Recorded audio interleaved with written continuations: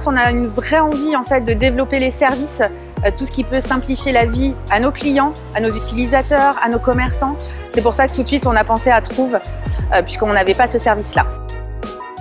Alors pour le centre commercial, ça nous semblait indispensable, tout d'abord pour nos clients, puisque nous avions une solution mais qui n'était pas très efficace à ce moment-là, pour vraiment essayer d'avoir une expérience client qui soit la plus simple possible. Lorsqu'ils perdent un objet, tout de suite, ils aient la bonne solution immédiate et simple.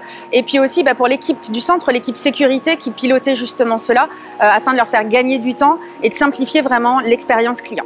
Les objets trouvés, les clients nous les déclaraient soit par téléphone, soit venaient nous voir directement à l'accueil sécurité. On avait un cahier, ni plus ni moins, un cahier de brouillon dans lequel on faisait un tableau. C'était très compliqué parce qu'évidemment on était plusieurs agents à s'occuper du dit cahier. Bon, entre les écritures qui ne sont pas toujours faciles à lire, les informations qui ne sont pas toujours très pertinentes, évidemment il y avait des choses qu'on n'arrivait pas à rendre. Bon, il fallait souvent rappeler les clients, c'était assez difficile.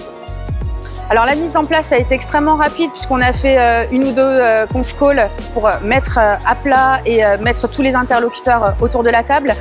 Et ça a été vraiment fait en quelques semaines et de façon très simple. Alors pour faire connaître le service de Troov au sein du centre commercial, il y a différents supports de communication qui ont été utilisés notamment dans le centre. Dans un premier temps, on va retrouver des affiches A2 ainsi que des stickers qui ont été positionnés dans nos sas d'entrée. Et enfin des totems qui sont posés sur des pieds à différents endroits dans le centre. En ligne, on s'est appuyé à la fois sur notre site web Auchan ainsi que sur nos réseaux sociaux, notamment la page Facebook. Ça permet du coup de rappeler aux clients qu'il y a ce service et au moment de sortir du centre, peut-être faire un dernier contrôle de savoir si on a les clés de la voiture ou son portefeuille. La première fois, j'ai trouvé que la solution Troov était un outil très intéressant qui permettait d'évoluer dans la gestion de tous ces objets trouvés que l'on peut rencontrer nous sur le site et de passer de l'ère moyenâgeuse à l'ère moderne à travers le digital. La première fois que j'ai entendu parler de Troov, moi j'ai trouvé ça génial et là je me suis dit qu'on allait vraiment avancer pour la gestion des objets trouvés, que ça allait être beaucoup plus ludique qu'avant et beaucoup plus simple à gérer.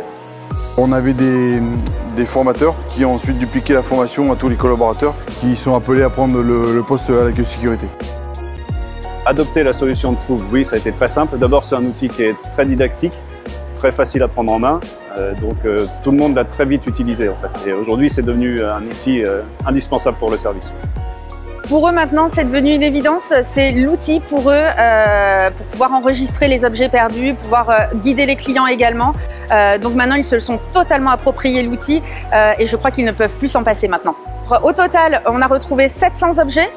Donc c'est quand même assez important et on a restitué 290 objets. Alors très sincèrement, c'est un pilote qui a été très efficace, on l'a fait de façon ultra rapide et tout le monde a été convaincu de ce pilote puisque la plupart du coup m'ont demandé quand est-ce qu'on validait le pilote. Donc totalement convaincu et je recommande pleinement cet outil puisqu'il nous a réellement simplifié la vie. Et nos clients nous le disent puisque du coup ils nous ont remis des notes, quasiment on n'a eu que des 5 en termes d'avis clients. Donc oui, je recommande pleinement ce service.